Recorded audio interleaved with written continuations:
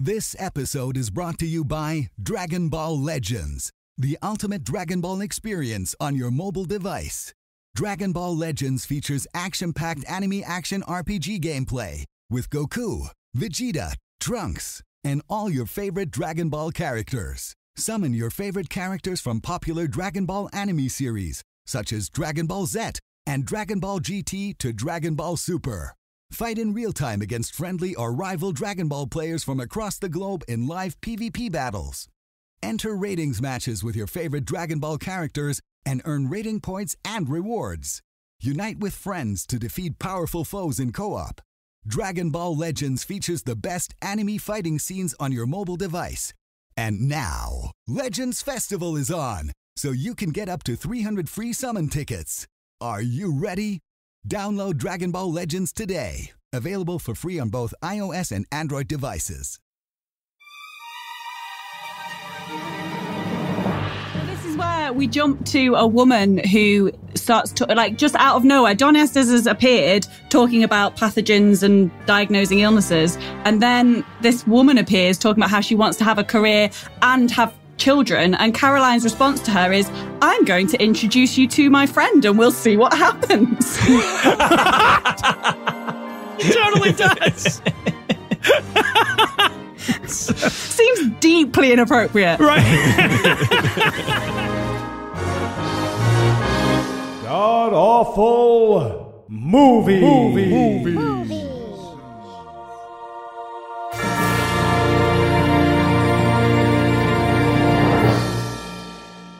Welcome back to the GAMcast, where each week we sample another selection from Christian cinema because we can't help it, apparently. I'm your host, Noah Lugeons. Heath and Eli are off having family time or some such, but sitting 4,000 miles to my east-northeast is my good friend Michael Marshall. Marsh, welcome back. Oh, hey, Noah, you know what? I may be 4,000 miles away, but I'm closing my eyes and I can see you perfectly. I can see where you are. I can describe the room that you're in. It works. It's good. It's all good. You can move tiny pieces of paper in my environment. Yeah, it's pretty amazing. And sitting approximately one football field, regardless of which football we're using, I guess, to Marsh's north is cancer cell biologist, science communicator, co-host of Skeptics with a K, and vice president of the Merseyside Skeptic Society, Dr. Alice Howarth, who is, I believe, making her first appearance as a GAM guest mescus. Dr. Alice, welcome to the show. Hi, thank you. Thank you for having me.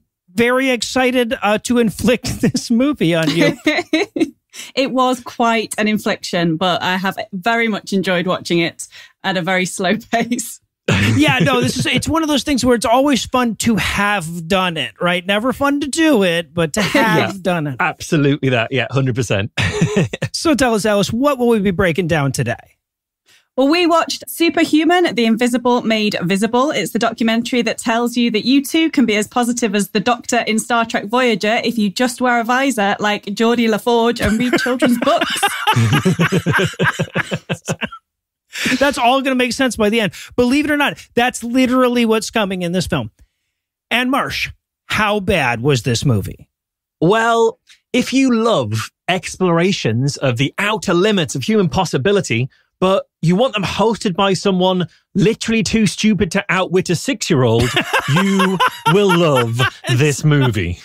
The funny thing is the bar's not even set that high. She doesn't have to outwit them. She just has to fail to be outwitted by them. A tie in witting would have been better than what she managed with these. That is absolutely true. And she fails so badly. Oh, it's so much fun. Is there anything you guys want to nominate this one for being the best at being the worst at? Yeah, I'm going to go right in there with best, worst, blindfolded children. Now, to be clear, that might sound like a weird category. And it's weird that this category keeps coming up on this show. But this time it's genuinely relevant because they blindfold some kids to get some kids to do some magic stuff.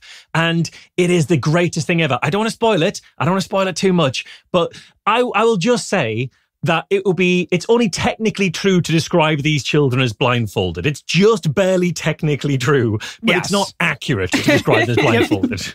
No, they have blindfolds on, right? They have their access to a blindfold. Yes. Yeah, 100%. And similarly, I was going to go with best, worst remote viewing. We get a full-on demonstration of somebody trying remote viewing for the first time, and it's like genuine. It's like, it's what that really, they didn't cheat at all. And boy, does that show.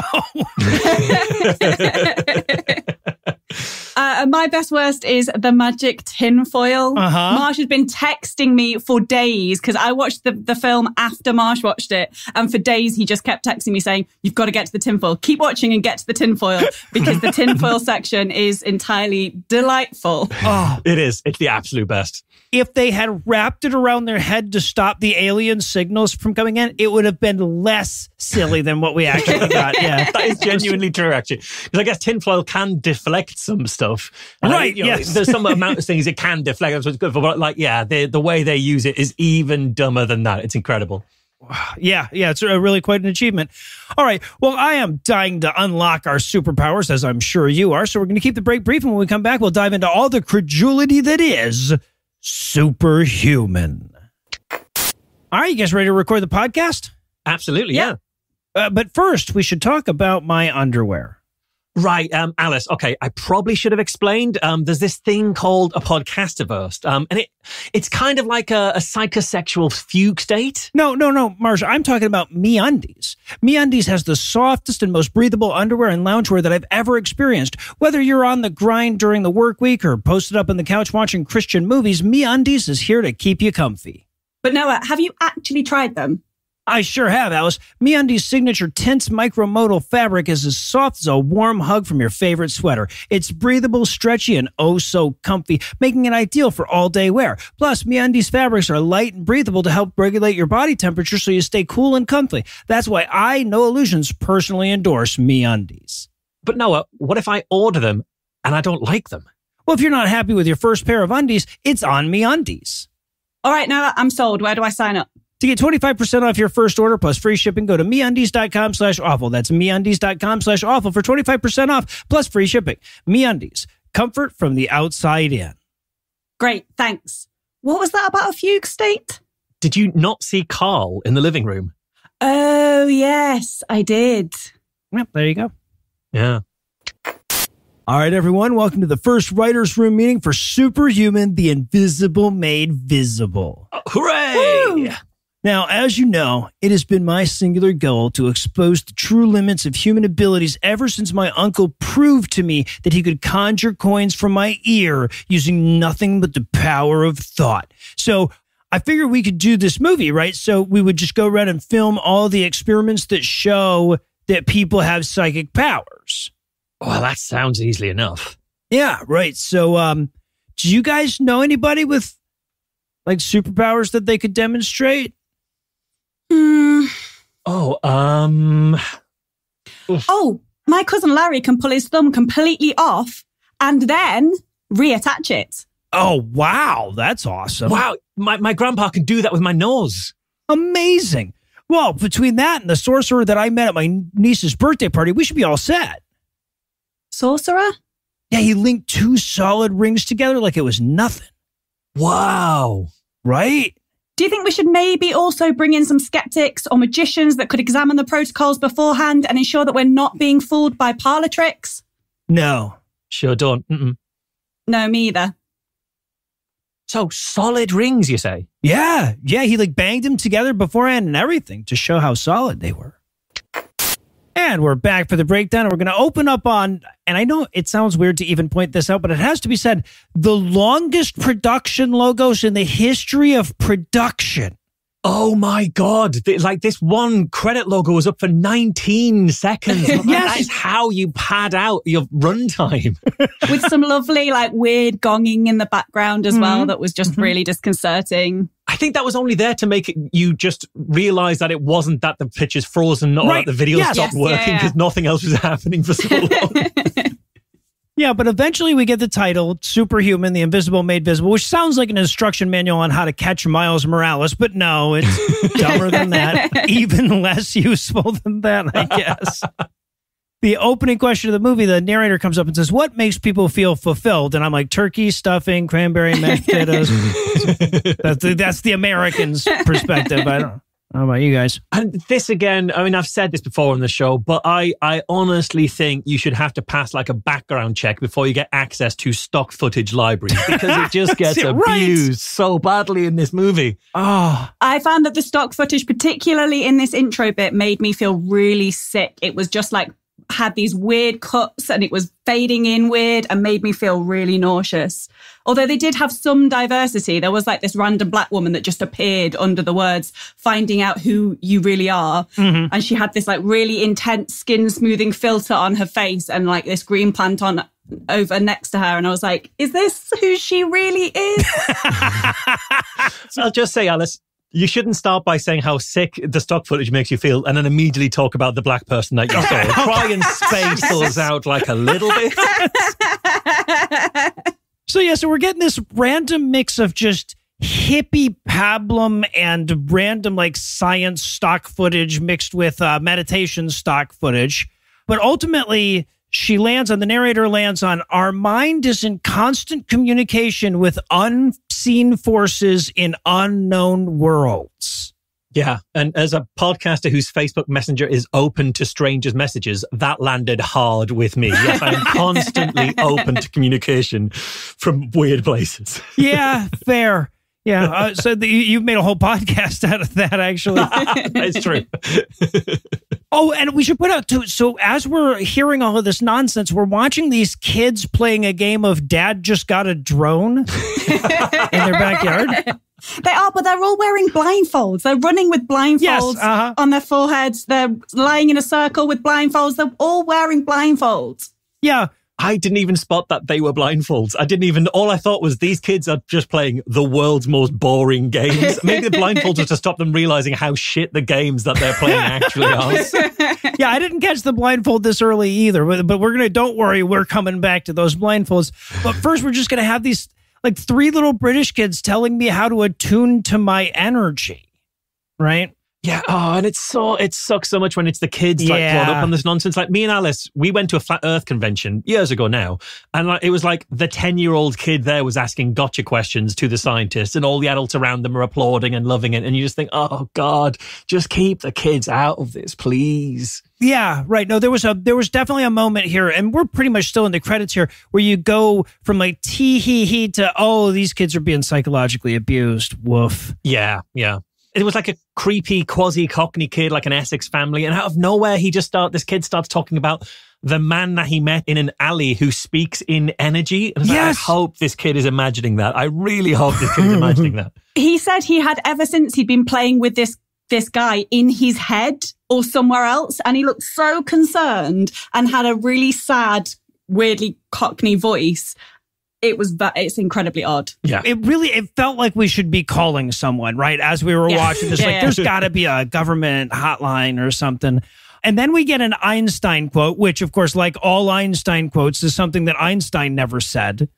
Yeah, this is the thing about how everything is energy. And it's like, Einstein didn't say that unless you count the time that the medium Daryl Anker channeled Einstein via an alien spirit named Bashar, which is where that quote really comes from.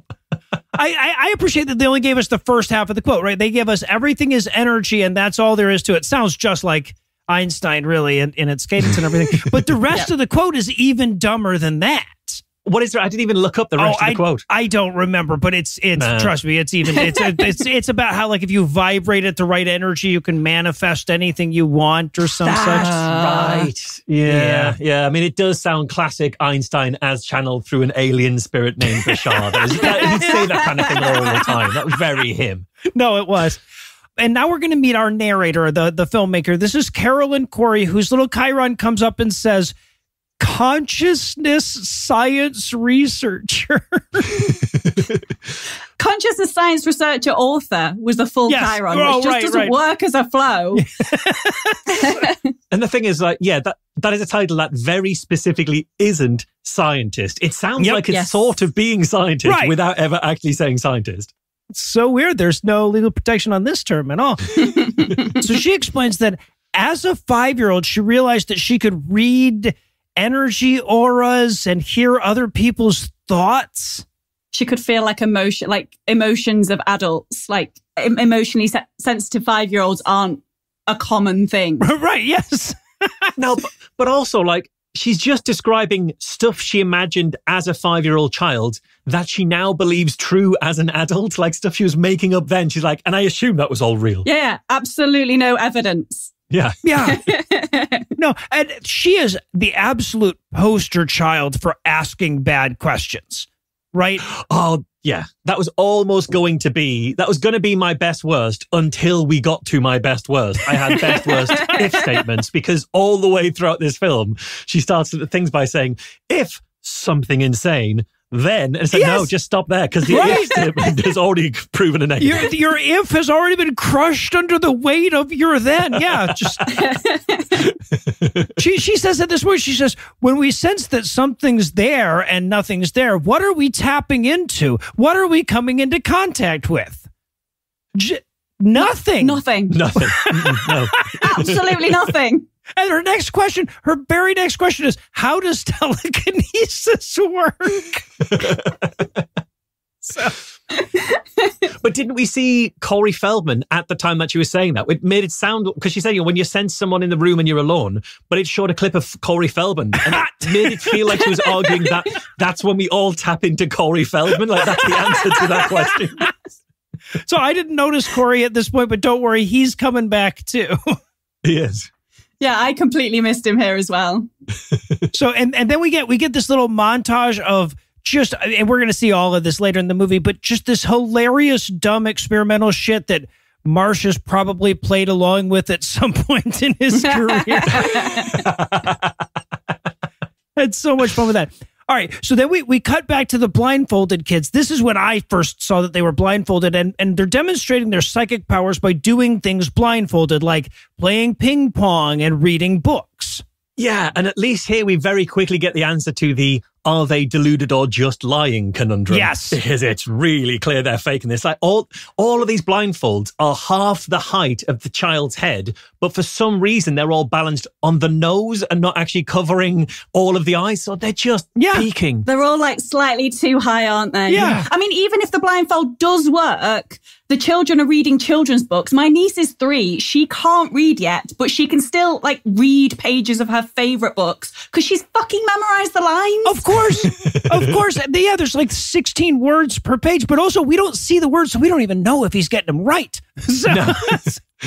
And she's trying to find like a scientific approach to explain how this kid can cheat as obviously as he is currently cheating, that this is not real psychics. Well, yeah, because he's holding the book like down way below him and sort of has got his head cocked to one side so he can see it. Like, it's so obvious what he's doing there. It's a move that exact move is something that I once saw James Randi do when he stacked a deck of cards without breaking eye contact with the person over the table. He was able to like look out of his peripheral vision and put a deck of cards in order. If he could do that, these kids can read a book they've already read out of the peripheral vision beside their nose. Right. And as for the ping pong, like, even if he can't see it, that's just the person that's hitting the ball back to him, hitting it exactly the same spot. Right? That's not even a thing. That's nothing. And the kid's leaning back really obviously, so he's just peeking. This is just peeking. Like, we could just turn the film off. All the children filmed in this with the blindfolds have just weird cricks in their necks. Like, So strange. Yeah, it's not just that these Cockney kids have all got like rickets or something from too little vitamins in their diet. Yeah, it is weird when a blindfold proves that someone's not a shut-eye, but yeah, that is what we see in this scene. And then we meet Dean Radin, the chief scientist for ions, apparently. Yes, the Institute of Noetic Science. Oh my fucking God, is that what that is? Yeah, noetic science. I thought the etic was silent on that, but yeah, okay.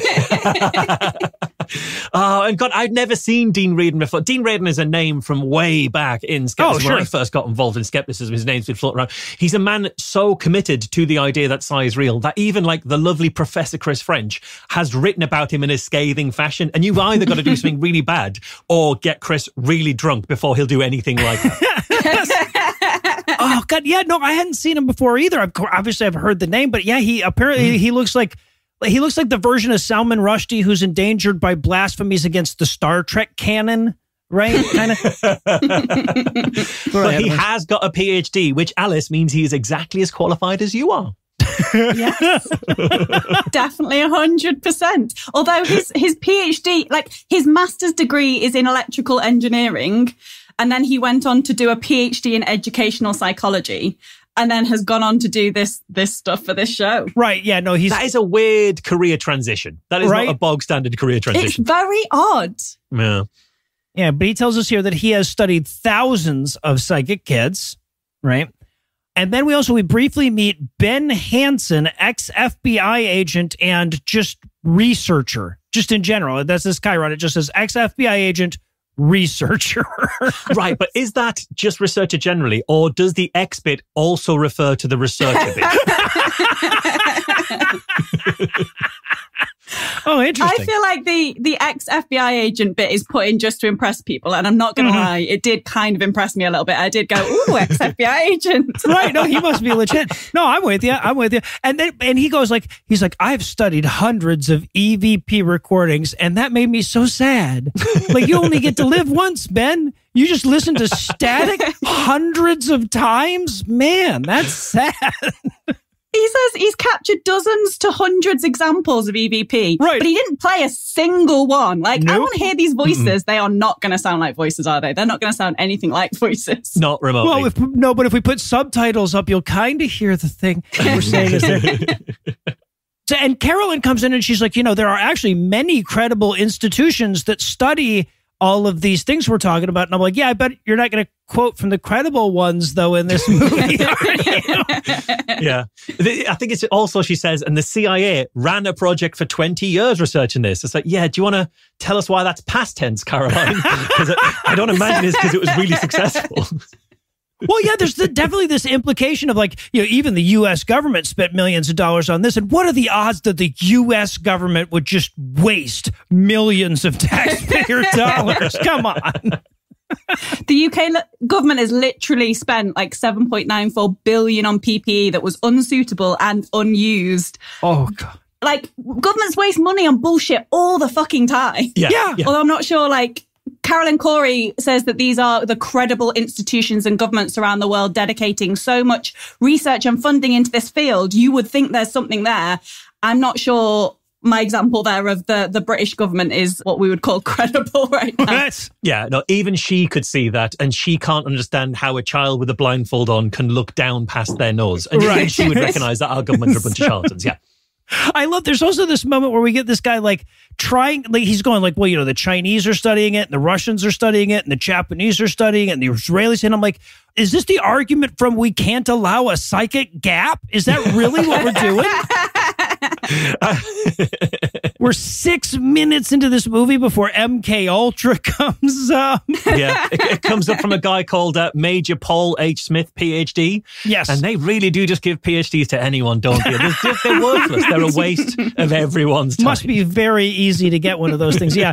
So, yeah, and don't worry, we're going to come back to Paul Smith because he's fucking hilarious.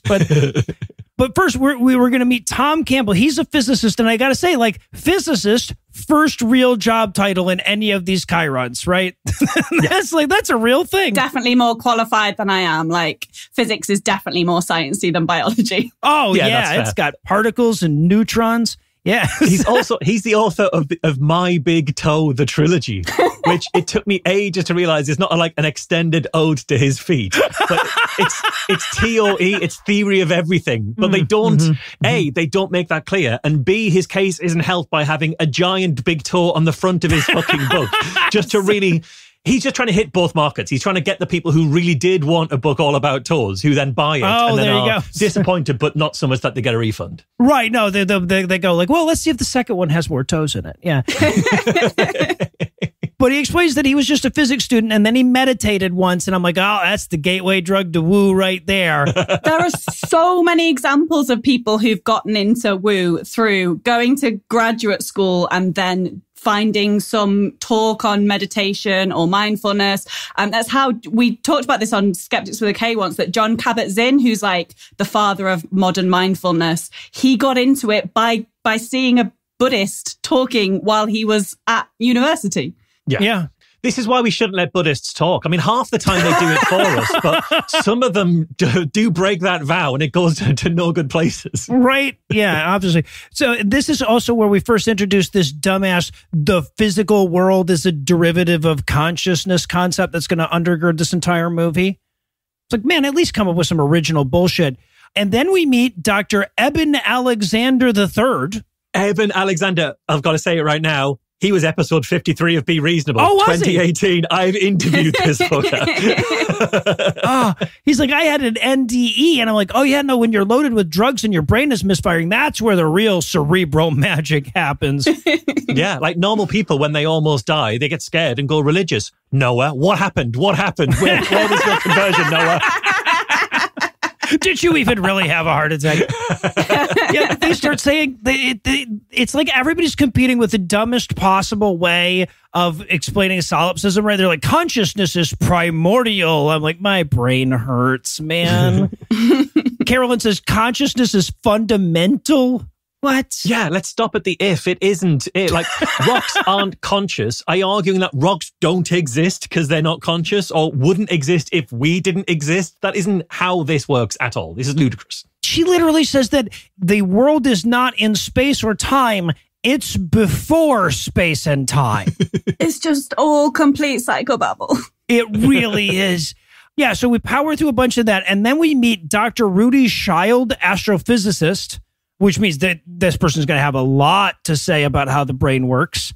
I did have at this point, crazy billionaire money, this film exactly as it is, but I'm in the room for each interview. And I would take it. I would absolutely take it. Yeah, no, so would I. I'd finance it, man.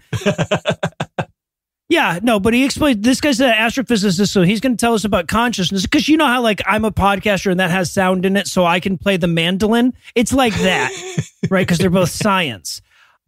He says, and I quote, consciousness can be described by the quantum attribute. 10 minutes in. I would have set the over-under at 2, so that was good. There's 10 minutes in before we go quantum. Yeah, this is where I wrote that this was all about consciousness, but this movie was going to be a challenge to my ability to stay conscious, because this was really tough. Yeah. He goes, you're a piece of consciousness playing an avatar in a game called the physical world. And I'm like, that means nothing. That's absolutely nothing. But he was talking about like avatars and simulations and then called it like this physical world as if it was like all in capitals, like it was the Second Life game rather than like... Yeah. And this is where they have the if statement, if the physical world exists within consciousness... No, we'll just stop there. We don't need to finish the rest of that need sentence. to finish. Consciousness exists within the physical world. You've got it the wrong way around. This is emerging from the meat. That's all. And I love it too because they have this like group of people that are just in front of this gray background that all chime in here. We don't know. None of these people get a Chiron. We don't know. This is just, I don't know, the top 10 GoFundMe donors or whatever that are chiming in. But they're all saying different shit because she's asking them about the simulation hypothesis. And some of them are like, yeah, no, that totally fits with my bullshit. And then other ones are going like, no, my whole thing is you create your reality. So that doesn't actually work for me then. So, yeah. There's one smug guy who's like, simulation or The Matrix. And I wanted to add, like, maybe you've heard of it. It's kind of a big deal. It was a whole thing. And then we get a shockingly insubstantial Tesla quote. Here's the quote. And I think Tesla says, I couldn't find anything that debunks it, but who fucking cares with this quote? It says, life is an equation incapable of solution, but it contains certain known factors. Yeah, this is so fucking boring. It's basically saying, we don't know all the things, but we do know some of the things. Brilliant. I mean, all this Nikola Tesla quote tells me is that there wasn't a better Nikola Tesla quote. That's all we can learn from that quote. Oh, God. Then this guy comes in to explain to us that everything is waves of consciousness, but matter waves are round and consciousness waves are spiral. I don't fucking know. It just starts talking about like spinning and rotations, and I genuinely just tuned out and stopped listening entirely. Yeah, well, the thing is that none of her talking heads can get more than 30 seconds in before they're just blabbering meaningless science words, right? So it's a tough one to stay in. Yeah, all I was thinking was about the consciousness waves that go in a spiral pattern. I was just wondering where, I think in Australia they go in a spiral pattern in the opposite direction. Well, luckily there's a visual cue for this too. When she says consciousness waves, we see a young white lady meditating so that you understand what we're talking about. Yeah, which is the main role of women other than Caroline in this, essentially. They're not there to share a lot of their thoughts. There really are not many women in this program. No. There's also a point as well where they say, starting with the global spin of the universe. Okay, well, that's not global then, is it?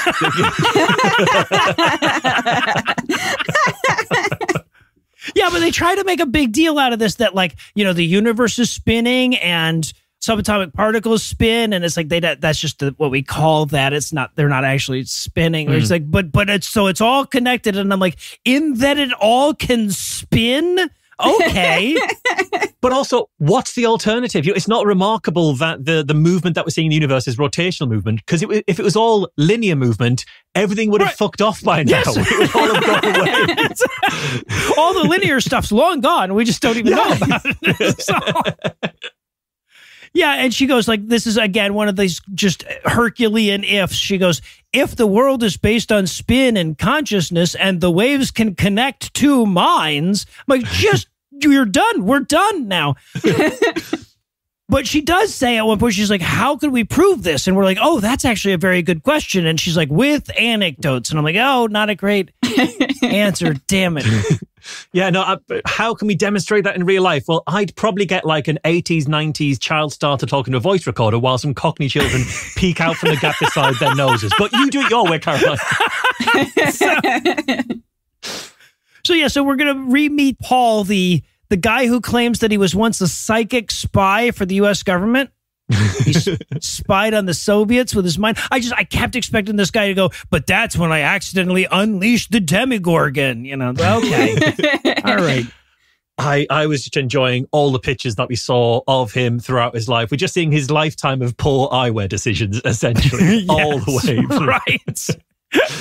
Like the huge glasses that he's wearing in the last of photos, those would have actually made better blindfolds for the kids than the ones they were actually wearing.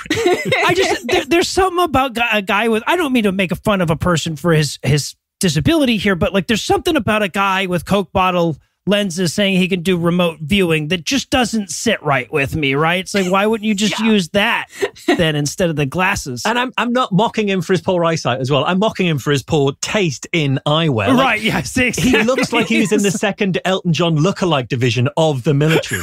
You know? They were a specific brigade that would only fight on Saturday nights, I think. Right, yeah. No. So yeah, and he's like, you know, this remote viewing stuff that I did for the CIA was very powerful. I'm like, it's so weird that a stage musician once taught me how to do it then. It's so weird that they can also do that. But in case we're still skeptical, he presents a letter that proves that at one point some high-ranking official was fooled by this. Right? Yeah.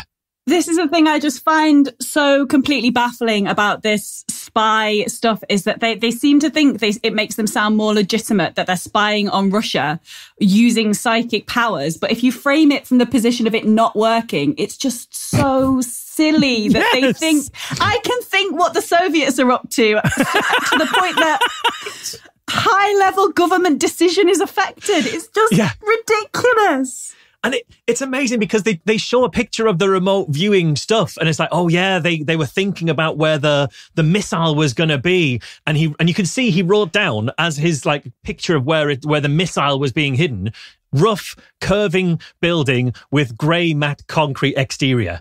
Yes. So yeah, it was a grey building that was like curving, and he drew like a little round kind of shape. But yeah, of course, the missile was in a building with a round hole on top. That's the kind of hole, that's the kind of shaped hole that you fire missiles through. It wasn't any star shaped like you get on top of one of those kids' toys that you've got to push the blocks through. You were trying to get a missile. Yeah, no, we already had Silo, man. Come on. He's like, I'm guessing it was one of them, but over there. Yeah, right. Yeah. Oh, well, you can tell from the picture that there's a road nearby, so that narrows it down. And a mountain in the background, some birds flying. So yeah, but don't worry, this is going to get so much more delightful because we're now going to meet actress, producer, and inspirational speaker Rachel Brooks Smith, who is going to learn how to remote view herself in this movie.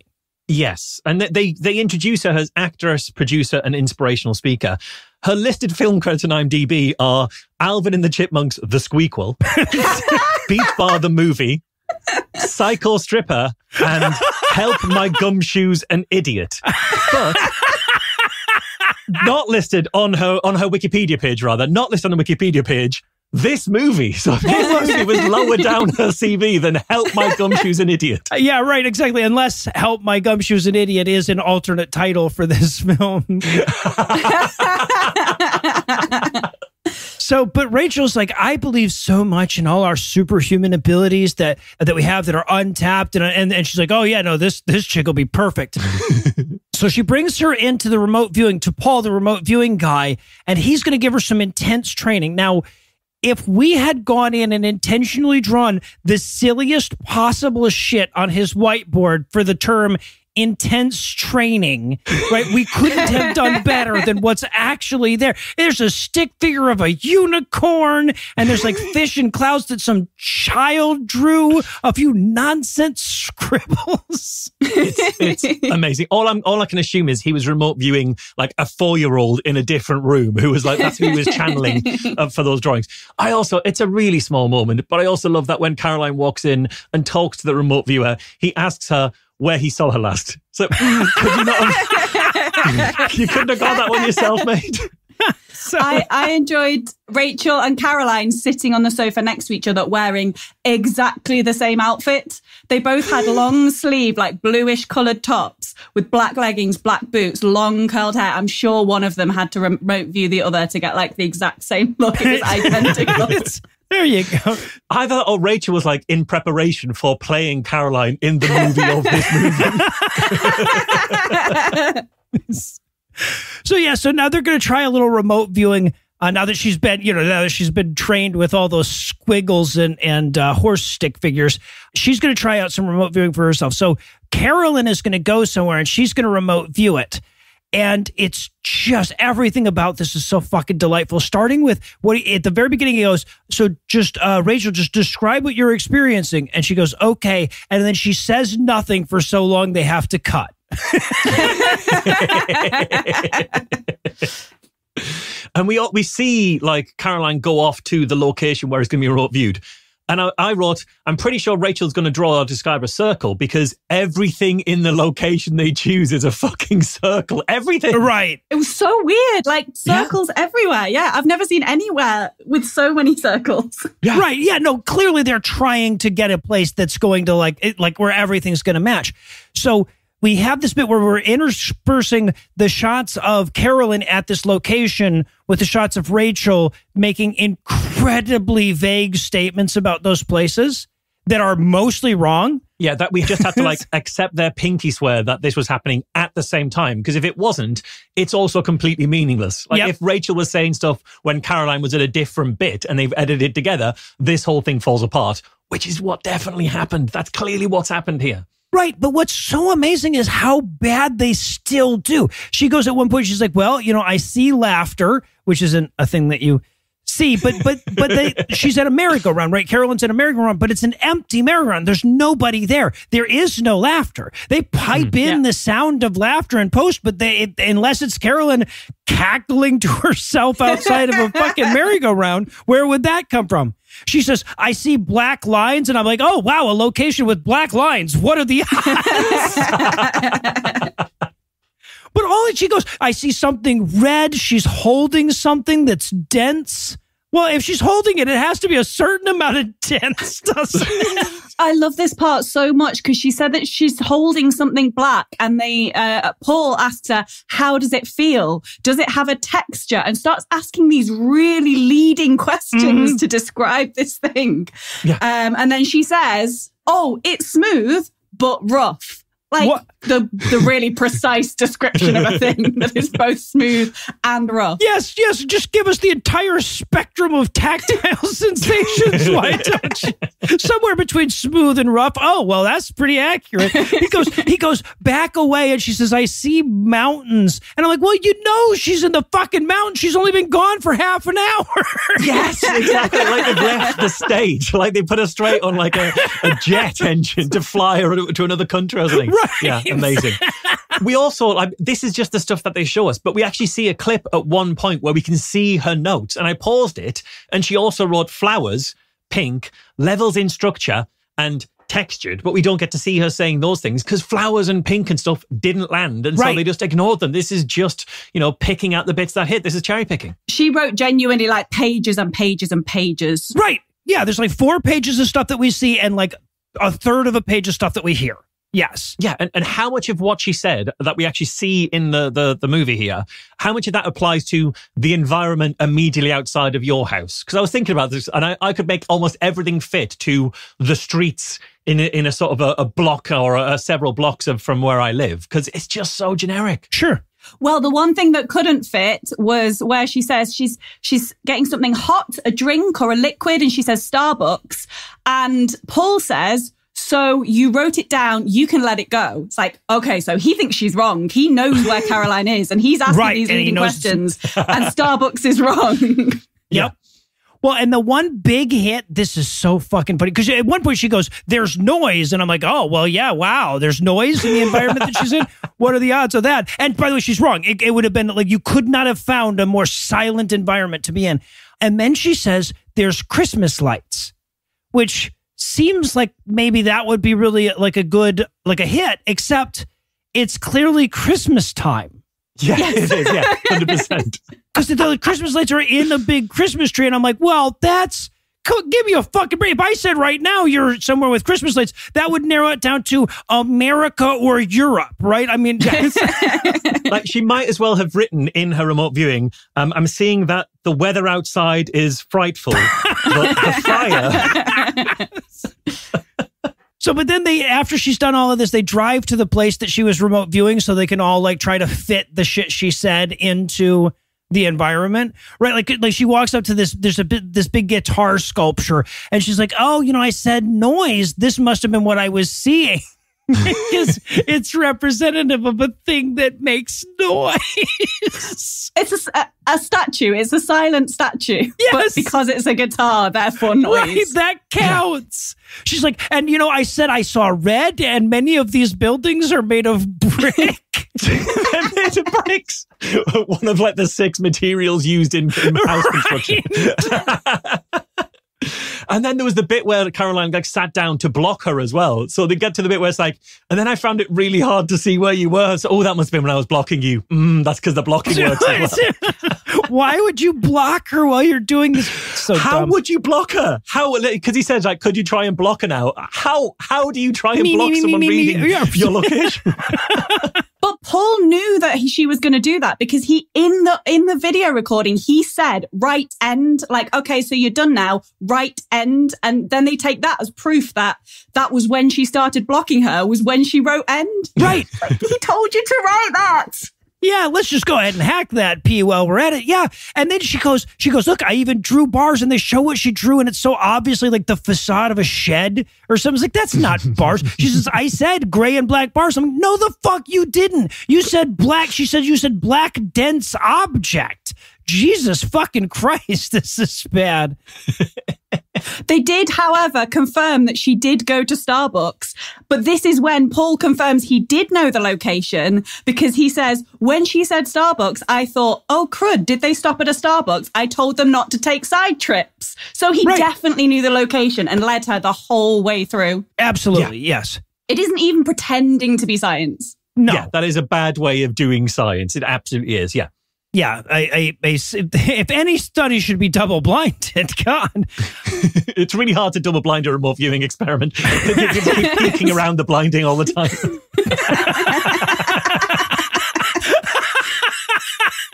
So, That's it. Is he's so good at remote viewing, he couldn't help but know where they were. Yeah. Yeah. It just reminds me of something. There was a Uri Geller once lied for a long time about him being a remote viewer for the Israeli military service. And there was a documentary on him on television about him being a remote viewer. And I was watching it with my wife, Nicola, and they showed his house and how it's got to be all like covered in security because of how high level his work was. And Nicola said, he's got a lot of CCTV cameras for a man who made his living remote viewing. And then, of course, the physicist guy comes in to babble his conclusion in science words. He says entanglement, so there's more quantum bullshit for you.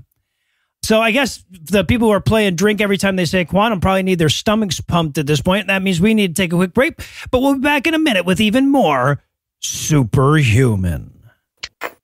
Broccoli? Those are trees, Alice. Why would I eat a tree? I see. Hey guys, what are you doing? We're just working on some diet ideas for Noah. Yeah, she's trying to make me eat trees, Marsh. Trees. Well, if you're looking for nutritious, convenient meals to keep you energized on jam-packed days, you should try Factor. What's Factor? Factor's America's #1 ready-to-eat meal delivery service. It can help you fuel up fast for breakfast, lunch, and dinner with chef-prepared, dietitian-approved, ready-to-eat meals delivered straight to your door. You'll save time, you'll eat well, and you'll stay on track with your healthy lifestyle while tackling all your holiday to-dos. I don't know, Marsh. Those meal boxes often end up being more trouble than they're worth. Factor's fresh, never frozen meals are ready in just 2 minutes. So all you've got to do is heat and enjoy. 2 minutes? But do they have variety? They sure do. Choose from 35 or more weekly flavor-packed, fresh, never frozen meals that support a healthy lifestyle and meet your meal preferences, all delivered right to your door and ready to eat in 2 minutes. 2 minutes. Marsh, we heard you. It's in the copy, Alice. I've got it. Anyway, head to factormeals.com/awful50 and use code awful50 to get 50% off. That's code awful50 at factormeals.com/awful50 to get 50% off. All right, Marsh, I'm in. As long as they don't try to make me eat trees or grass. Grass? He means lettuce. It's flat grass, Marsh. You guys should know this. Alice, you're a doctor. Got it. Right. Yeah. Okay. Hey, folks. Just wanted to cut in with a huge thanks to everybody that chipped in to make Vulgarity for Charity such a huge success again this year. We had a matching donation up to $150,000 this year, and our goal was to squeeze every penny out of that, and we did. It came down to the wire, but we ended up blowing past it on the final day for a grand total of $330,609.30, apparently. This is our 5th year doing Vulgarity for Charity with Tom and Cecil, and in that time, we've raised $1,584,339 for families on the brink of poverty. We've helped hundreds of families, thousands of people at this point, and along the way, we've reminded the naysayers that atheists have hearts too. And when I say we, of course, I'm including you. This is a community achievement, and we should all be proud of it, even if you didn't donate this year. Just by helping us build a community, you are playing a part. So again, thanks. Be sure to listen for plenty more roasts to come on cognitive dissonance and the Scathing Atheist. And remember that even though the fundraiser is over, it's never too late to donate at modestneeds.org. And we're back for more of this shit. And apparently we're doing chapters now, right? Because the title screen comes up and it says Chapter 2, a physical body with non-physical abilities. I'm like, we never got a... Was there a Chapter 1 heading that I missed somewhere? Also, a physical body with non-physical abilities. That's just someone thinking, isn't it? Yep, like a sure non-physical ability is thought. Yeah. And I appreciate that to this movie, thought is a novel concept, but they shouldn't just out themselves as openly as that. So yeah, so we're gonna check in with the Institute of Noetic Sciences now. This dude's gonna demonstrate the effect of intuitive abilities, and I wrote in my notes, I'm like the way that I can tell this test is gonna be bullshit or some other kind of intuitive ability. But it's got a data visualization going on, so Alice, you know this is proper science. This is the stuff that you do. This is as valid as your research. This is nothing like the stuff I do. Oh, I can promise you that. So what they're going to do, they're going to measure some dude's pupil dilation to see if it can predict the type of picture that is coming up on their roll of pictures. Yeah, this is the Darrell Bem intention experiment. This was like a very famous experiment that Bem argued that people reacted to a shocking image before they saw the image, and that there was something that was sending a signal to them in advance that it was coming. And he argued that this was something that proved psi was real. Now, obviously, other people have tried to replicate it, and it hasn't proven to be replicable, which just means that whatever Ben was doing was messing it up somehow. That's what he's doing here. But it's quite a famous experiment. It's just also bullshit. Right. But they're using like the measuring pupil size from a laptop on a desk quite a long way away from the eyes. Like, that's not how you measure pupil size. Pupil size, you have to be like up close to the pupil. They don't change that much. Yeah. Yeah. And it's also important to bear in mind that the person in this experiment is being heavily told up front that a shocking image is coming. Right. Because he's like very primed for it, which also fucks up the experiment, right? Because like what you want to do is to have people out of nowhere taken aback rather than, oh, is it the next one? No, oh, it could be the next one. The next one could be the one. Like, obviously people are going to start anticipating it after a while. This is just completely ruining the experiment. Well, and also the clips are all the same length of time. So he knows that, okay, 4 seconds, it's about to change. Oh, I sure hope it's not shocking. Yeah, such a dumb thing. Yeah. But he shows us the lines afterwards. He's like, look at these lines. It totally worked. And we're like, oh, okay. And then, so based on that, the narrator asks, this is one of the weirdest questions she manages. She basically says, does our pupillary psychic ability to predict pictures give us the ability to alter our DNA? The fuck kind of transition is that? DNA, Alice, we're getting towards biology. This is biological, right? This is where we meet Dr. Glenn Rain. He is a professional dropper of liquids into brown jars. I do enjoy seeing some actual pipettes. It does feel like actual science. Yeah. Hell yeah, it does. And it's actual science. This guy is at Harvard and Stanford, although if you look him up, he also published on the effects of the Mega Chi pendant on blocking cell phone radiation from harming the body. So they really do just give anybody a PhD these days. So he's going to talk to us about our ability to change our body's pH. And I'm not convinced that Caroline Corey knows that there isn't a relationship between pH and PhD. I think she thinks those two are the same. So I can make myself smarter. So we're going to watch as she psychically changes the pH balance of water, right? So he puts this little water and he's got this, I guess, pH measurement device. I don't fucking know. It's a pH meter. I have used pH meters a lot in my lab experience. And here she asks the question, can you explain how this instrument works? And in my experience, they fucking don't. That's not true. They do work, but they require really delicate calibration, recalibration, maintenance. It's a really sensitive instrument that requires like care and maintenance and being used properly by people who know how to use them, because they can be really temperamental. What I really love, Alice, is I'd written in my notes that she holds her hands on the sides of the glass of water, which slightly warms it up, and warming up liquids can change its pH levels. And you've written like an 8-line takedown of my point. And you are debunking my ass in the middle of this. We've got to get the science right, Marsh, because they're not going to. Yeah, exactly. Somebody has to. But yeah, she's like, I was going to focus on lowering the pH, and she puts her hands near the water and we see that the pH lowers. I'm like, okay, now focus on raising the pH. No, we're done? Are we really done now? How about focusing on lowering it more? Oh, can't do that either. Weird. Just going to move on to the next experiment, which is apparently he's going to measure her ability to psychically change the conductivity of DNA.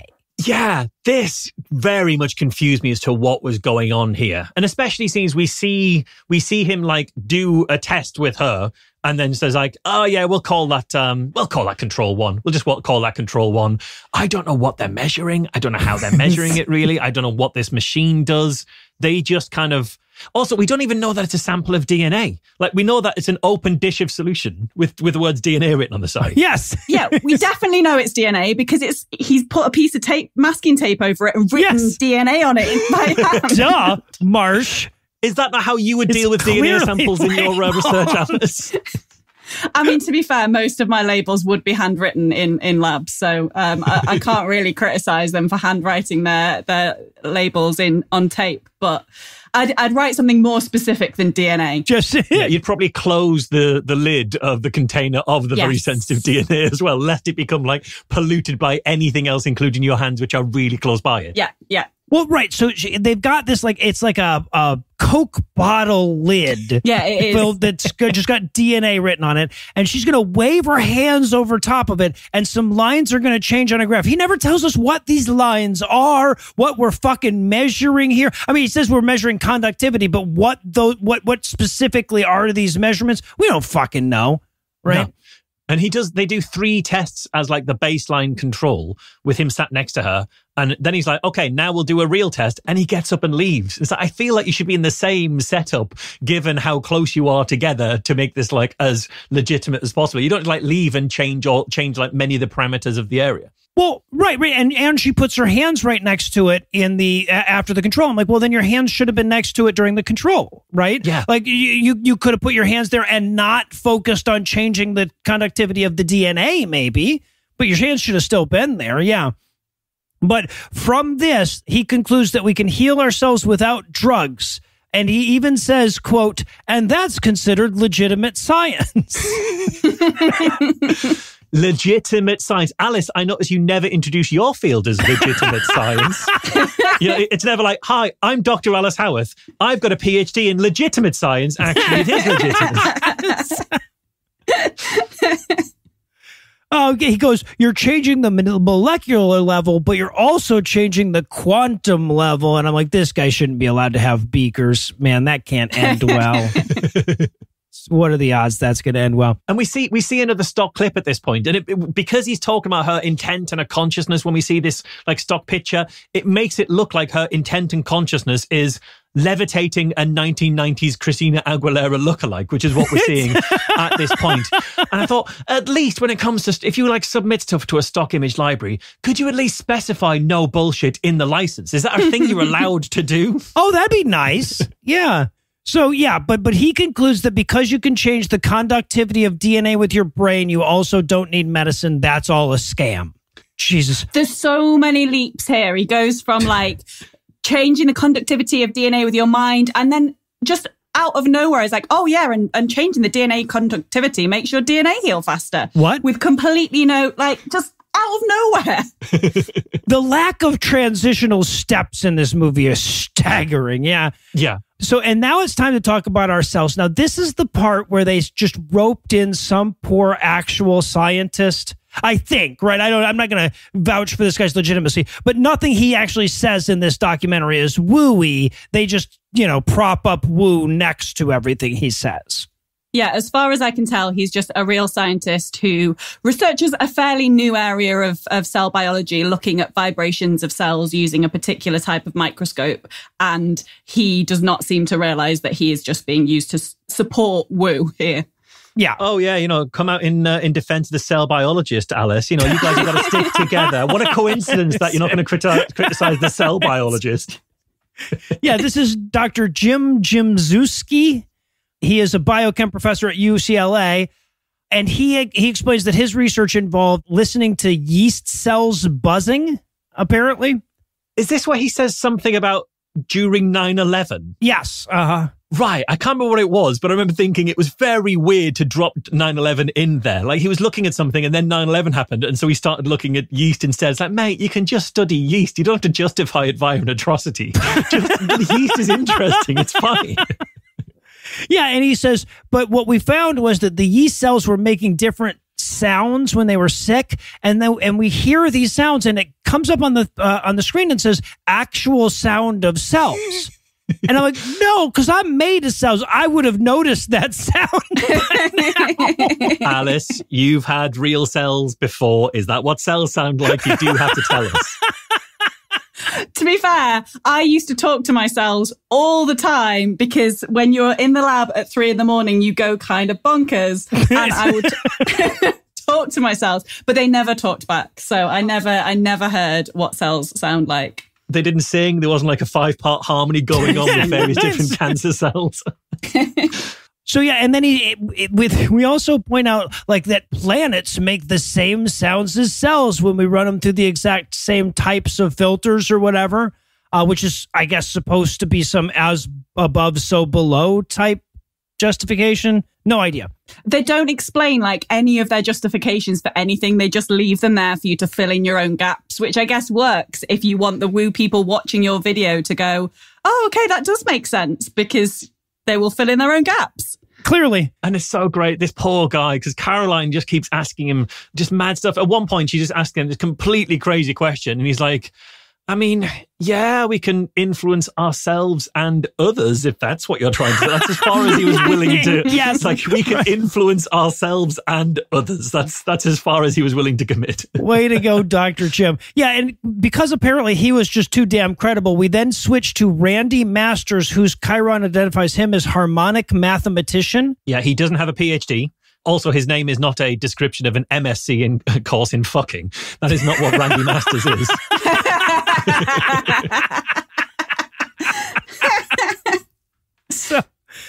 So he says, and I quote, our resonance can cause consciousness effects in others. What the fuck does that mean? Like, if I vibrate really close to you, I can wake you up, I guess. Yeah, you just shake them awake. And then all of a sudden, fucking Michael Dorn appears. Yes, that Michael Dorn. Fucking Worf shows up to go, I don't know. I think if you think positive things, that's great. It's so weird that Worf is in here. Like, at one point, I'd written down, why the hell is Worf in here? Spoiler alert, later, he will literally ask the same question. Yes, he will basically come on and go, I don't know what I'm doing here. It's like, yeah, man, neither do we. And and then he's followed by actor Robert Picardo, who like was one of those like, where do I know him from guys for me? Yeah, this was the doctor in Star Trek Voyager, I think, wasn't he? Okay. All right. Yeah. A little too deep in the Trekkie lore for me. And so, okay. And then we're ready for Chapter 3, Thoughts Made Visible. No, we will not see any thoughts in this chapter. Spoiler, I guess. But well, there is a sort of CGI woman doing yoga who has fireworks coming out of her head. I don't know. Oh, if that that's okay. I stand corrected. So yeah, she says at the beginning of this, she says, we know that our intent, our thoughts, our emotions affect how we feel. They are. Synonyms tend to do that, love. Yes. What can I tell you? She's like, saying things affects the body. And I'm like, well, yeah, right. Like when I say, I bet I could jump that high and I end up needing a tetanus shot by the end of the night. That's an example of that happening, I guess. But this is where we're going to learn about voice frequency imprints from one Don Estes, right? Is this where they say some people analyze your vocal imprints to find toxins and pathogens in your blood, but then they immediately move on and just go on to a different thing entirely about a guy who's looking for visual patterns in your voice? Like, yes. You don't get to like smuggle a crazy thing in by immediately shifting to a different thing. You can't be like, oh, well, we can use this as magic. But anyway, we're not going to talk about the magic, so don't think about it too much. Don't examine that in any kind of way. Do.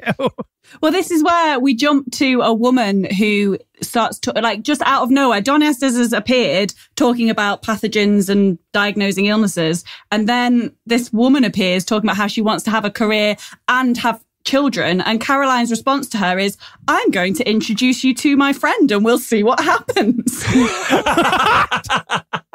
She totally does. Seems deeply inappropriate. Right. Yeah, but don't worry. He's not going to impregnate her on camera. Instead, he's going to read her voice frequency patterns. She is Karina, a professional dancer and choreographer. And so he comes in, he hooks her up to this machine, and he's like, so tell us about, something stressful. And she talks about her job and her desire to have a kid and still maintain her job as a dancer. And he's like, okay, so this machine is measuring your stress. It is, again, this is an exact fucking quote, an intention manifestation machine. is what it is. Yeah. It makes kaleidoscope pictures that make your dreams come true. That is what this actually is. Yes. Right. And it's digital tea leaves, right? So as she's talking, he's looking at this just mess of random colored pixels going, you can see in this line right here, the sadness. And we're like, no, you fucking can't, man. I really wanted, as she's talking, and all the pictures are on screen, as she's talking, I just wanted it to all turn black, like jet black. Like maybe like a visible skull pattern, like a skull and crossbones appears in the middle. He's like, oh, I don't know what to tell you, Karina. How do I put this? Well, right, and in case we're not, and then like she talks about something that makes her happy, and the random pictures suddenly have circles in them. Hello? So that's pretty legit. It otherwise looks completely identical. Just the circles just appear. Yeah, that's the only difference. And then he's like, so say the word yellow. And she's like, okay, yellow. And all the circles turn yellow. And I'm like, you programmed this thing. Did you just program it to turn yellow when people said yellow? Because fucking Alexa does that, you know. But in case we doubt it, he proves that it also works with burgundy. So. I don't trust that he hasn't just got a turn yellow button and a turn burgundy button, because he picked those numbers, those colors out, I think. Yeah, no, you're right. He did. He absolutely did. Well, what I love is, look, if this was a real thing, then what you do is you would isolate the two of them, right? He would look at the colors while she talked about the thing, and then he would tell us whether she was talking about happy or sad or yellow or burgundy things afterwards. Right? But no, he's just pointing at the circles going, yeah, no, you can see the circles. That means happiness. Oh, okay. Weird that you didn't mention that before the circles showed up. But in response to this, though, of course, Karina offers up that profoundly privileged, manifest what you want in life take that successful people often use to prove to themselves that it wasn't just luck. Yeah. Mm-hmm. Anyway. She did. I Googled her. So this film aired in 2020 and she went on to have a child in April 2020. So I think it works. Like power, intention and magic voice pixels, like 100% true. Or Don Estos fucked her. It's one of those two. You cut to her kid, it's all just yellow and burgundy pixels. Hey, wait a minute. But yeah, so and this Don, he shares his closing thoughts. I thought his yammering was the least decipherable of all the yammering. I think he gets the prize for that. I don't know. I was just confused because he put like a stuffed shark on her vagina while we heard him talking about this, and that's all I could spot. It was that she was lying on her back with a stuffed shark on her vagina while pressing her palms down on two sponges. But it worked. It worked. She went on to have a kid. No, that's true. So then Caroline pipes in for some more just insane extrapolation where she's like, the placebo effect and the double slit experiment prove that we can think things into reality. I'm like, that's not what either of those things prove. I was really worried they were going to go on a big placebo jaunt, because if so, you've got the wrong two members of Skeptics with a K on this show for a big placebo. Yeah, right. Neil else would not be able to do the due justice. Can somebody tag in my... But they didn't do that. Instead, they did the double slit experiment, which I think is one of the things you've got to perform a double slit experiment as part of your Randy Masters. I think that's like the end exam of the Randy Masters.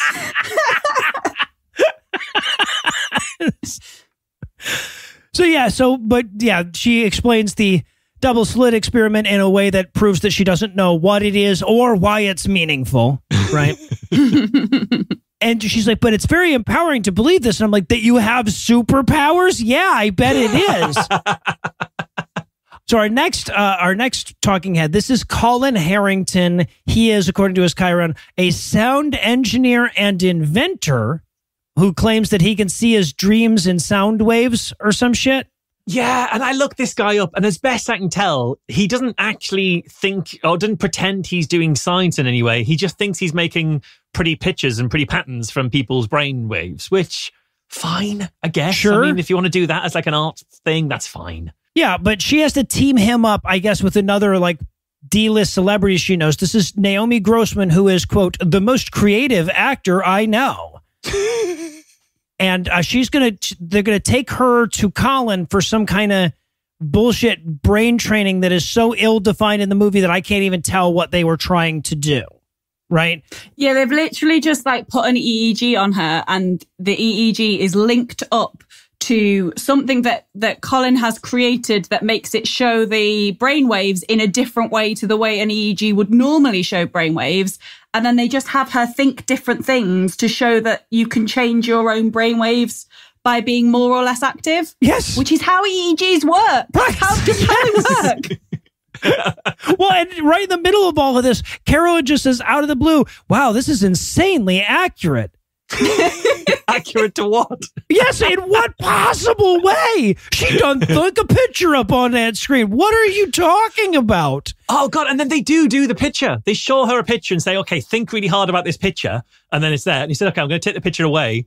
Now think about the picture again. And it comes back up and say, yeah, because you've just trained her. You've trained the machine to recognize what her EEG looks like when it's on this picture. But this machine isn't bringing up that picture out of all possible pictures when she thinks about it. No. It's just binary, that picture or nothing, or like not that picture. That's the only thing you're doing here. It's just a binary thing, image or not image. Yes.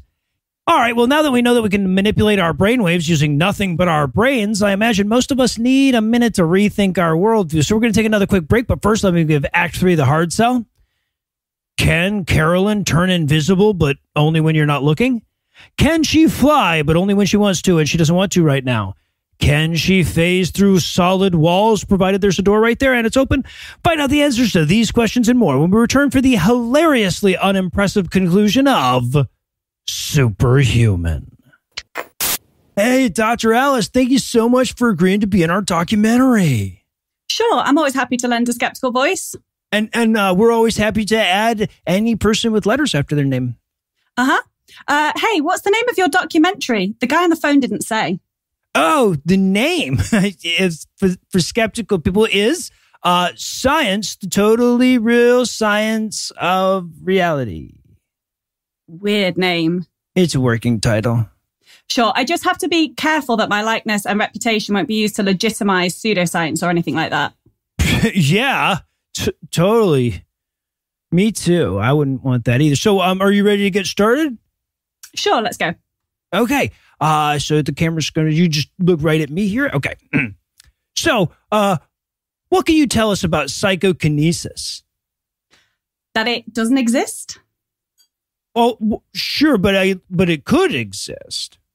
No, it would definitely violate the laws of physics. Right. But counterpoint, quantum. I'm sorry, what does quantum have to do with psychokinesis? Well, like entanglement, the slits and stuff. I'm not sure I actually want to participate in this interview anymore. Oh, no, we can talk about something else. We don't have to talk about that. Like, for instance, can you read the words on that cue card? No, it's a demonstrably untrue claim. Okay, what about this one here? That one is too incoherent to even rise to the level of untrue. So that would be a... No. Okay, would you agree that puppies are awesome? Puppies are awesome. Okay, but could you agree with that just by saying, yes, I agree with the thing you just said? Nope. Okay. Well, never mind then, I guess. I mean, I can say fuck you into the camera if you'd like. No, we got plenty of shots of real scientists doing that. And we're back for still more of this shit. We're going to rejoin the action with Caroline explaining the implications of that last very impressive experiment that we just saw.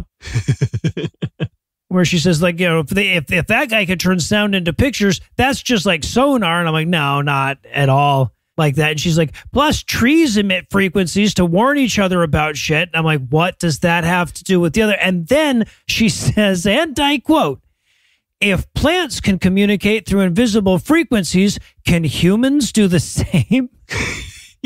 Yeah. She said that while invisibly vibrating the air with her vocal cords so that we could hear her. Yeah. Yes. Yelling, watch out, Ted. That would be communicating through invisible frequencies, lady. But this is all an introduction of that ex-FBI agent Ben Hansen, the EVP guy from earlier. And this is also where we meet Corey Feldman. Oh, Corey Feldman. She does say Corey Feldman needs no introduction, though looking at him, he may need an introduction to a stylist because he is wearing a real choice of an outfit.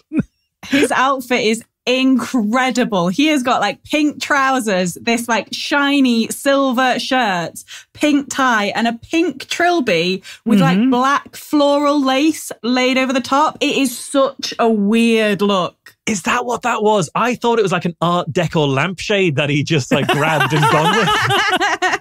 Yeah, no, that outfit screams, I sure hope somebody notices me.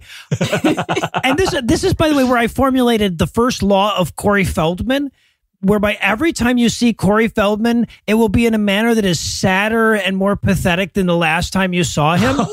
Oh, that is right. That law went into effect about, I'm going to say, Stand By Me or so. Yeah, you know, like fucking Lost Boys was great, but it was slightly sadder and slightly more pathetic than the last one. It's been going like that my entire adult life. But to his credit, though, he is not buying anything in this stupid fucking movie. Yeah, it's so good. They bring him in for the EVP thing and he immediately calls bullshit. It's so good. He's like, I don't think that's correct. And what the fuck was Ben trying to demonstrate with the blue and the red tape recorders? I don't know. I do not know. Because he takes the batteries out of one tape recorder, but then plugs like a speaker into it and a microphone into the other one. And then he proves that you can get them to talk to each other if you have a microphone pointing at a speaker. Right. He's like, you know, but all this has in it is a coil and a magnet. And I'm like, that's you're talking about a dynamic microphone. Yeah. Right. That's how that fucking thing works. He's just like, wow, you can transmit sound from a speaker to a microphone using nothing but a speaker and a microphone. Yeah. It's amazing. And then when they do this demonstration and proves that you can actually get, say something at the first dictaphone and then you can transfer it into the second one, fine. He says, you see, and all this happened without using radio waves. It's like, no, but it was using like electromagnetic frequencies of which radio waves are a subset. It's like boasting that your omelette is magical because you didn't specifically use chicken eggs in it. Therefore, this is a magic omelette. How did I make the omelette without chicken eggs? Oh, yeah, it's so fucking bizarre that like literally I watched it twice trying to figure out, is there something more impressive that I'm missing, or is he really just recording fucking microphone A with microphone B? And he is. That's literally all he's doing. And at the end of it, he goes, see, we just proved that sound waves can be transferred without physical contact. Dude, what did you think before? This whole section, they're just describing how things work. Like, we already, like, none of this is new or special or impressive. It's just science. Yes. Yeah. He says that this transfer, he said, obviously, this is energy-based. Well, obviously it's energy-based. You've built a device that generates energy, that uses energy to transmit sound, and it used energy to transmit sound. You put batteries in it. We saw you put batteries in it. What are you talking about? Yeah. So, yeah, no, but we proved that sound waves can transmit through the open air. That's pretty magical. But don't worry, he's not done yet. He also has a thermal imaging camera that can prove that you can transfer your heat energy into the seat that you're sitting on. Yes, and just before he introduces that, he leaves that previous demonstration by saying he can also just think about people and they'll call him.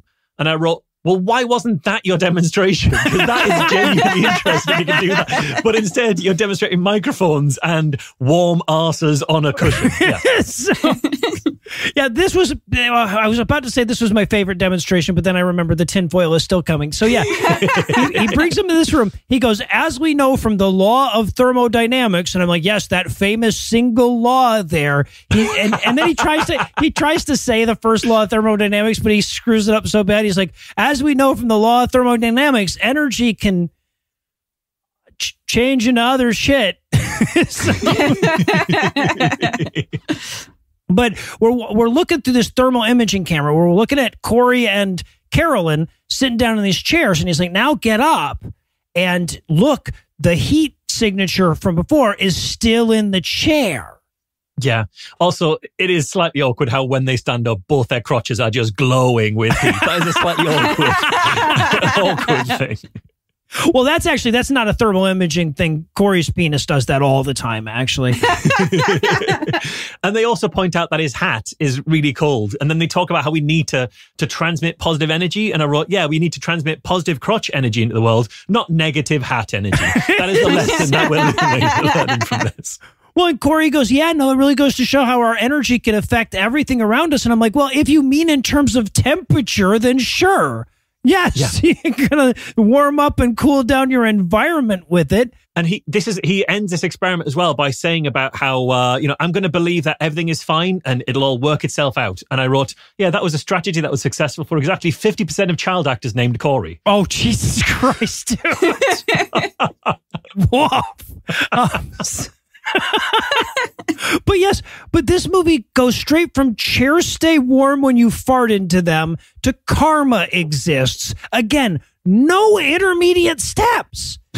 They're like, you see, the energy stays in the chair even when you leave. And I'm thinking like, right, that's why my cat always steals my seat. I get it. And he's like, which means that if you put positive energy into the world, you'll get positive energy back. And I'm like, how? Yeah. Take me there, man. You've had a whole movie. You got a whole movie. You're in charge of the script. Take me there. Yeah, every one of their arguments just transfers from one point to another without any physical contact between any of the points of logic in those arguments. It's amazing how it works. So, well, also, there's another great Corey moment, right, where the guy's like, and we capture these EVPs. No, I don't know if those are ghosts or aliens. And Corey's like, they're not ghosts. That's not a thing.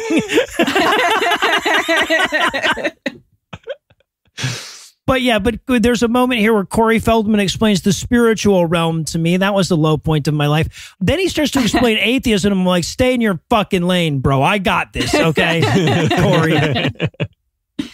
But then we get the gray background people again. They all come in to say contradictory shit.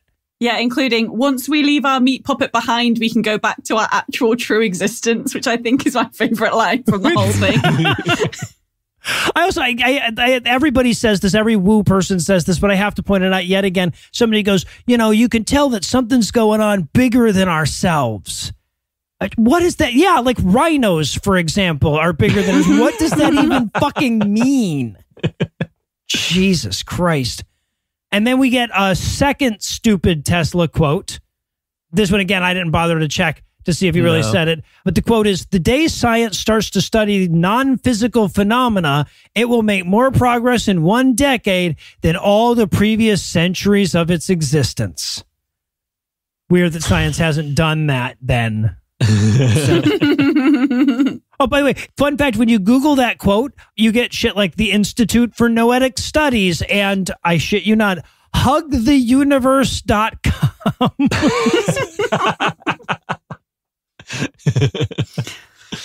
But that quote, it bleeds us into chapter 4, Mind Over Matter. I would think that the fucking quote goes after the chapter title, but what the fuck do I know, apparently, right? And I was so excited when I saw Mind Over Matter. I was like, okay, we're going to get to the good stuff now. This is going to be the good stuff. Yes. And it was. This was fantastic. Oh, it absolutely was. It starts off with a clip of this lady bending a spoon using nothing but her hands. Yes, yeah. Really obviously on camera. I don't even know what point they thought they were trying to make by showing that. It's like, yeah, no, you can. That's the easier way, I guess, than doing it with your mind or whatever.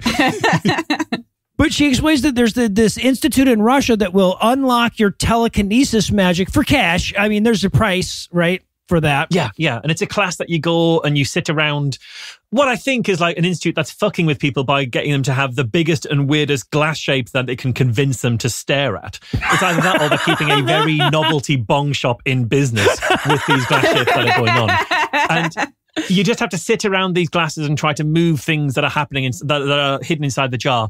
And I wrote that the only thing that I want more to attend a class like this is to make Alice come with me. It's for me to have to watch Alice attend a class like this. This would be worth going to Russia for, huh?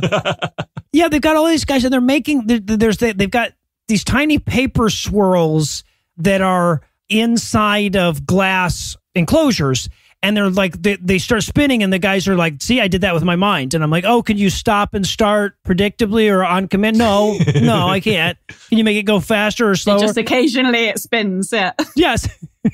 I'm trying the whole time. Yeah, it's weird how the things that they can move with their mind, they're all things that are incredibly light to move. And they point out that inside this glass, it's isolated from the environment kind of thing. But it's not isolated from, he said it's isolated from like heat and drafts, I think he says. Yeah. But it's not because... drafts and like you actually interacting with it deliberately.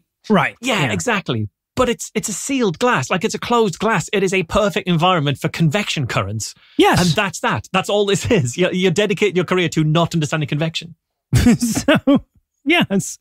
And so Sean McNamara, he is the meditation instructor, telekinesis guy. He's going to teach Rachel from before, the chick that did the remote viewing, he's going to teach her how to telekinesis.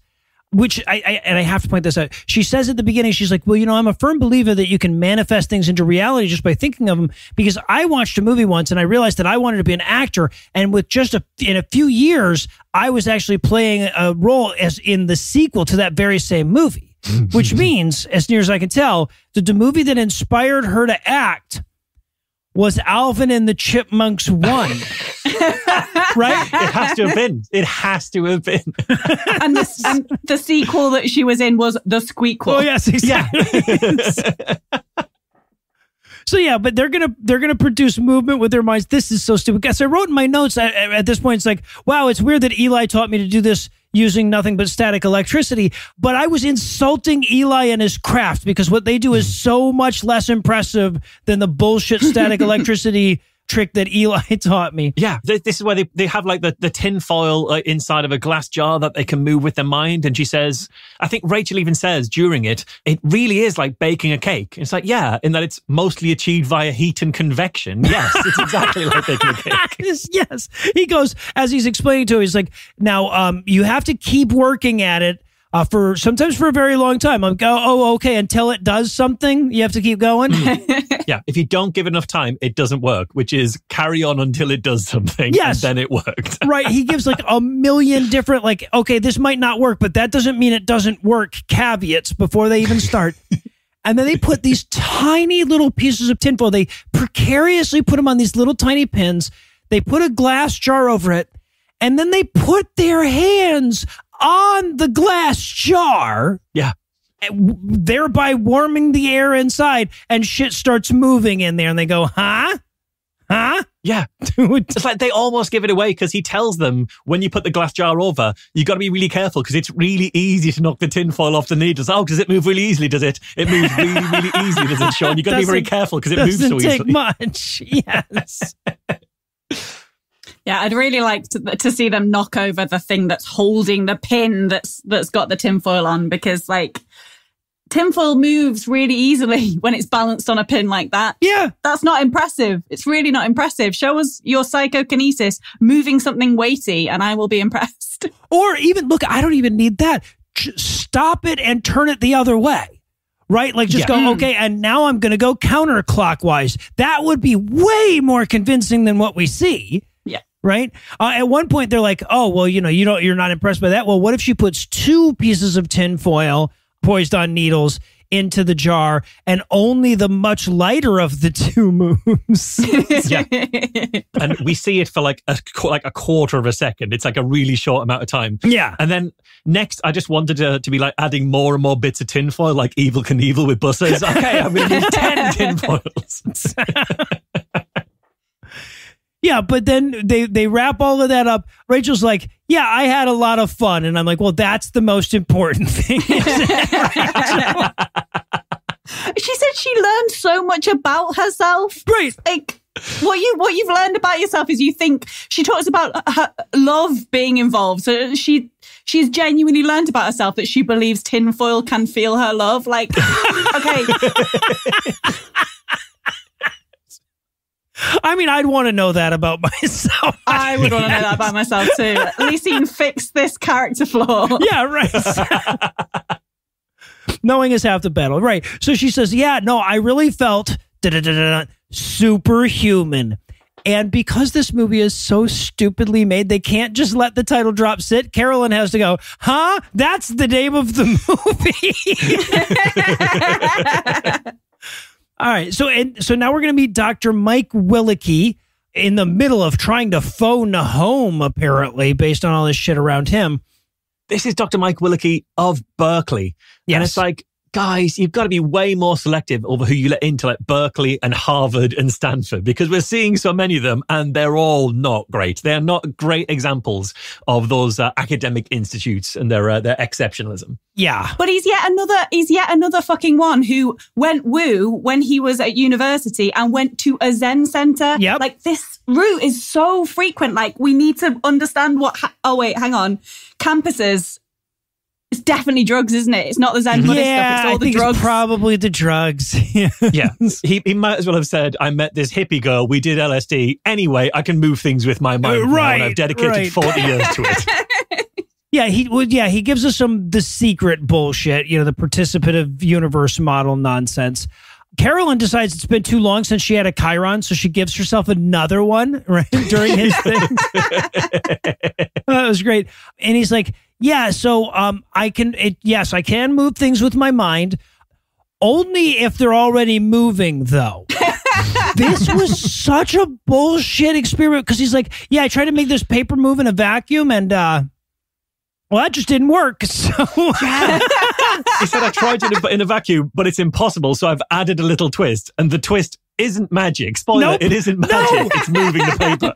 It's that he put the speaker on, or he put the pin that's got the little piece of paper on it on a little speaker, and he's now piping noise through that. So it's moving on its own, but he's saying, like, I can make it move faster or slower.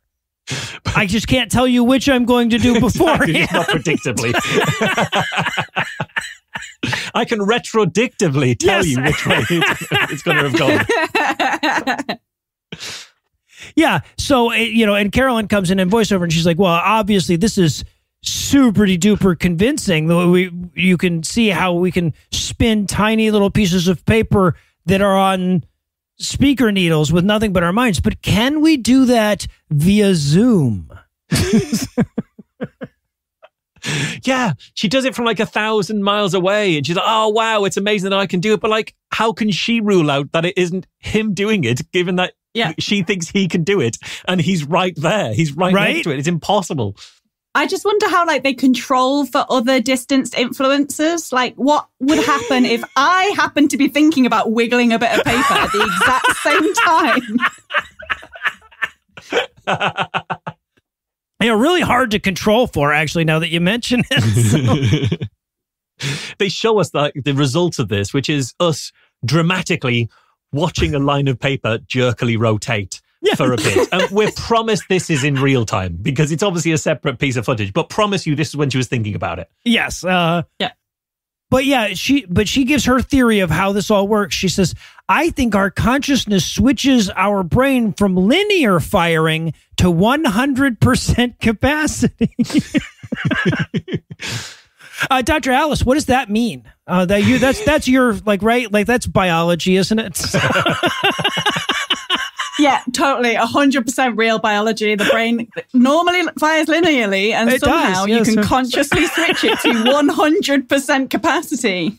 Which is non-linear, apparently. Completely non-linear, yeah. Yeah. So, okay. And then we get to our final chapter. We come to chapter 5, real humans doing superhuman things. And this is when we finally make it back to the blindfolded Cockney kids. Oh, God, it's so good. It's even better that they introduce it as real humans doing superhuman things, not just like real humans doing obviously fucking fake things. Yes. Like so clearly fake things. Yeah, she says, see, they don't need to, they can be blindfolded because they can read with every cell of their body, provided that the book is way below their eyes. Like at one point, you even see the kids get asked to look at something, and you see the kid put the thumb on the blindfold and move it up a bit because it had slipped and they couldn't see past it. So they just move the blindfold and no one stops them. Right. Well, and in case you're thinking that at the time, Carolyn puts the mask on and she's like, yep, I can't see a thing. This is all legitimate. And she's clearly wearing it lower on her face than the children do at any point as well. Like, all of the children are wearing it on their forehead, basically. She wears it properly and says, I can't see anything. Well, yeah, exactly. And if the idea is that you can read with every cell of your body, why does it have to be in front of your blindfolded eyes for you to read it? Yeah. Right? Yeah, she sits in the middle of the circle of children, like holding things up in front of them. It's like, why not do it behind your back if they're not looking with their eyes? Right, or behind their backs. Put it in a box. There's lots of solutions here. If you genuinely want to test this, you can really, really test this. Yeah. Yeah, But she assures us that they could do this trick anywhere, except under controlled conditions, of course, by having the kids go grocery shopping. And so they're like, find the, Dawn brand dish soap. And we watch these kids like lay their head back like Neo is dodging a bullet to see underneath that fucking mask. Oh, and this is where we meet Nicola Farmer, who's the one who's taught these kids that. This is Nicola Farmer, the founder of ICU, which stands for Inspiring Children Universally, which makes no sense. But it does mean that she started with the initials first, which makes even less sense because those initials were already taken by something quite famous. There's already an ICU knocking around. Oh, God, I looked at her website. I want to meet this lady. Her website has cartoons of kids that are creepily blindfolded, like one of those catalogs that Andy Wilson used to pass around in that long-running joke that Eli used to do. Yes. And I went to the FAQ page. There is a highlight on the FAQ page. Of course there is. One of the questions in the FAQ, does this program work with blind children? The answer, yes, there is every possibility that we can deliver this program to children who've lost their sight. However, we've not yet conducted a study and will endeavour to update this information when appropriate. What? So, like, in theory, she could teach blind kids how to see without using their eyes. She just hasn't gotten around to that bit yet. It's she's not quite there. Yeah. Like, she could have... Hey, Nicola Farmer, do you want to help these teach these blind kids to basically be Daredevil? Maybe later. I've just got some cards that need read from a roughly 35-degree angle by some cocky 6-year-olds. Yes. I need some help finding the Dawn dish detergent verse. All right, so, and I have to say, again, so, apparently, people are fooled by this shit all over the world, right? We go to Germany, and we see that there's people in Germany that also buy into this nonsense. One group do it as part of their martial arts training. And one thing I love about that is that they say the training is the main thing.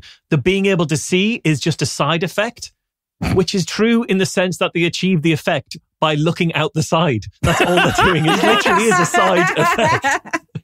Well, what's amazing to me is they show these kids doing their blindfolded training and then they're interviewing them afterwards without the blindfolded. And one of the kids is wearing glasses. Like, give me a fucking break. But you're making this too goddamn easy for me. And then I guess we go to the birthplace of pretending the blindfold is on properly, which is Moscow, right? Where all the best science comes from. We hear from the founder, who assures us, as that FAQ page did, that this even works with blind kids, which is just terrifying to think. Like, again, these people are selling this to the parents of blind children, saying they can cure it with their magic. Yeah, absolutely. Fucking disgusting. It's awful.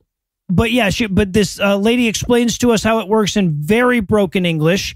And then they insist that they did this, they did science with real scientists about this, right? And they do this experiment where they check to make sure there's no light can be seen from inside the blindfold and then prove that it's all legit.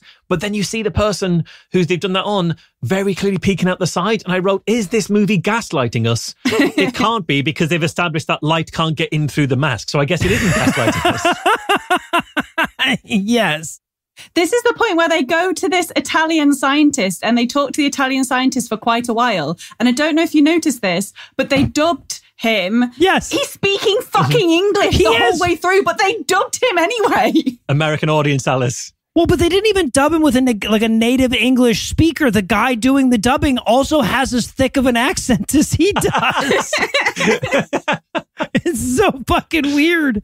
Yeah. But so, okay. And then Carolyn takes this bullshit back to her very nearly blind friend. Oh, this is so rough. Yes. This is so rough. It's like having hung around with a bunch of frauds, I decided to cure someone who wasn't going to lie and pretend about it. Yeah, man, that was fucking sad. So yeah, so we see this lady whose eyesight is so bad she's got to use a magnifying glass to read menus and stuff. But she, explains that her doctors told her she would never get her sight back. So she decided to tell them doctors to go fuck themselves and support con artists instead. And again, I don't blame her for this, right? Like, I understand if you're told there's no hope by one group and you're told there is hope by another group. I see why you tend towards that latter group. It's the group that is the bad guy here. I want to make that super clear. Mm-hmm. Yeah. but they're gonna give her a series of lessons in how to see blindfolded. And what's funny is we get to watch this progression of, like, because it's obviously like, all right, well, we're just gonna keep doing this until you start faking it.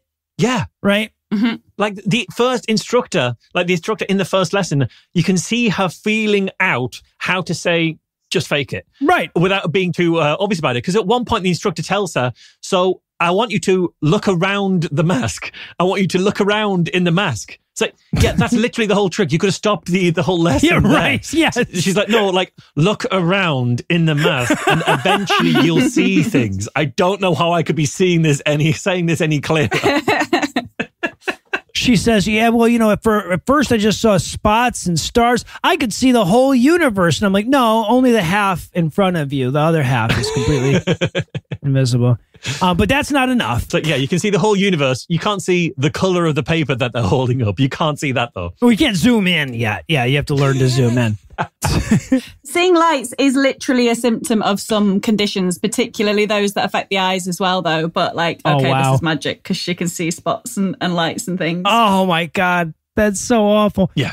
So we see session 1, she doesn't get any of the colors right. Session 2, she gets one of them correct. Right. So they're holding up shit. They're having her hold up pieces of paper and she'll go blue. And they're like, nope, not that one. Of course, we only see the one that she gets right. We get a 1-second clip of an entire second session. I don't know how long that lesson was. I think it was probably more than 1 second long. Yeah. Mm-hmm. In session 3, she specifically says to her, set your focus as a periscope, and the woman adjusts her mask. Like, I'm sure in all the content we're not seeing, she's been told how to like adjust the mask so she can see a particular thing. And she calls that set your focus as a periscope. Yeah. It's so good. And then we get towards the end where clearly the instructor has given up trying to get them to cheat. And so she's just going to cheat for herself because she's like, okay, I'm going to hold up a piece of paper. You tell me what color it is. And they're like, yeah, blue. And she's like, hang on. Scrabble around for a piece of paper. It was blue. Yes. She finds a blue piece of paper to hold up. She starts lifting. She's holding up the papers after the subject makes her fucking guess. It's crazy. It's Dr. Venkman at the beginning of Ghostbusters. It's just nonsense. But then they say, like, you know, oh, well, you know, she can see all the colors now. It only took 3 sessions. Her blindness is fixed. She doesn't even need to use the magnifying glass anymore to read. Trust us. Just trust us on this one. And then how she comes away from this, because she comes away, like the Kim, she comes away feeling happy that this was successful. And what she learns is that she was writing too small on pieces of paper when she was trying to read her writing. So now she can write on a piece of paper and read it, and she just writes bigger. And she shows us, like, if I write it really big and then hold it close to my face, I can read it now. It's like, yeah, I don't think that's the solution to your problems. This is not the panacea. This is not 100% success, if you ask me. Yeah, and it certainly isn't magical. She's just genuinely come to terms with the need to make reasonable adjustments for herself, which she's now making, and can live her life more comfortably, which is great, but it's not fucking magic. No, it's not superhuman. Yeah. So, but then Carolyn wraps up by explaining that scientists don't know everything. She's like, you know, scientists say that the laws of physics are immutable, but we've been breaking them left and right on this documentary, right? Yeah, if the current scientific laws of physical reality were complete, they shouldn't ever be broken. It's like, well, no, but then also no. Like, you aren't breaking them, but they're also not complete. That's not how that works either. Right, exactly. But she explains that if you believe God exists, then God does exist. It doesn't work like that with rocks that are in front of you or any measurable thing, but only immeasurable stuff like God, right? She says at one point, who's more powerful, you or the physical world? I'm like, yeah, hard to see how that could go wrong. Right, yeah. She says, if you can influence an electrical device, she's like, I definitely fucking can. I'm doing it right this moment. I'm speaking and this electrical device is reacting to my voice. I can see the waveforms on Audacity and everything. It's magic. I've got magic powers. And you're not even touching it. Yeah, right. And she doesn't even specify that, right? Like, she doesn't even say without touching it. So, like, if you can hit the on switch, then you're magical, I guess. Some guy comes in and his closing thought is, well, you know, what's more important to you? The nice car that you own or the memories you make with your family? And we're like, oh, yeah, no, the memories. He's like, therefore, your car doesn't exist. And we're like, wait, what? Yeah, it's like, just be nice and make nice choices. Otherwise, you'll mess up the quantum field, is what they're arguing for. Yes, fucking what? And this is where Michael Dorn comes up and his opening line is, "What am I doing here?"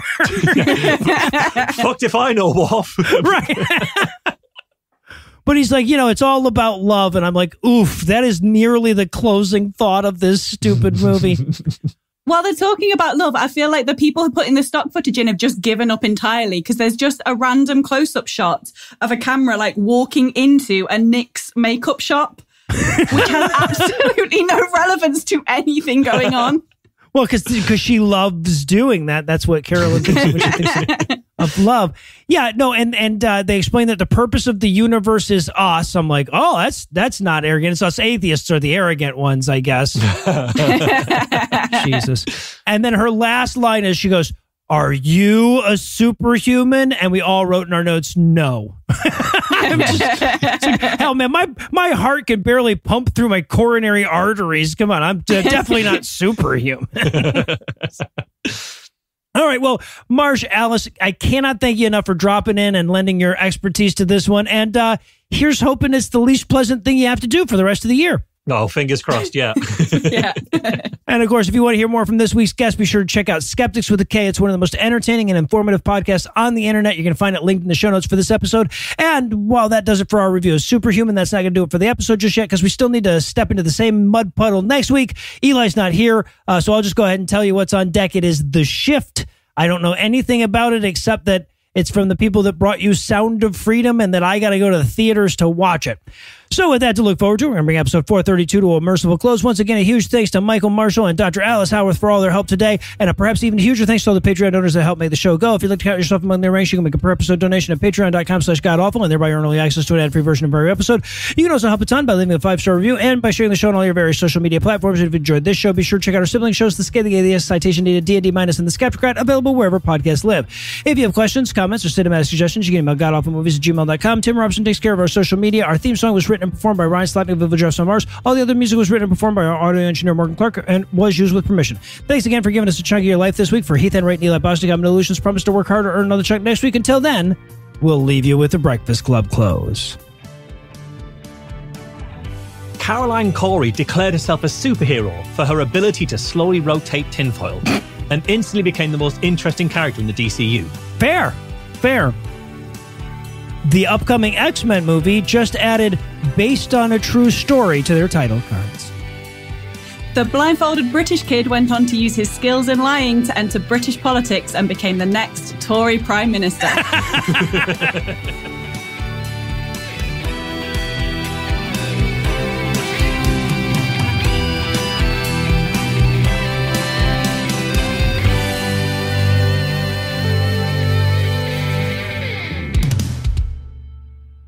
But sitting 4,000 miles... One more time. But sitting... You know, it's because I'm not using metric. If I was using fucking metric, this would probably just flow nice and easy. Fucking American. The preceding podcast was a production of Puzzle and a Thunderstorm, LLC. Copyright 2023. All rights reserved.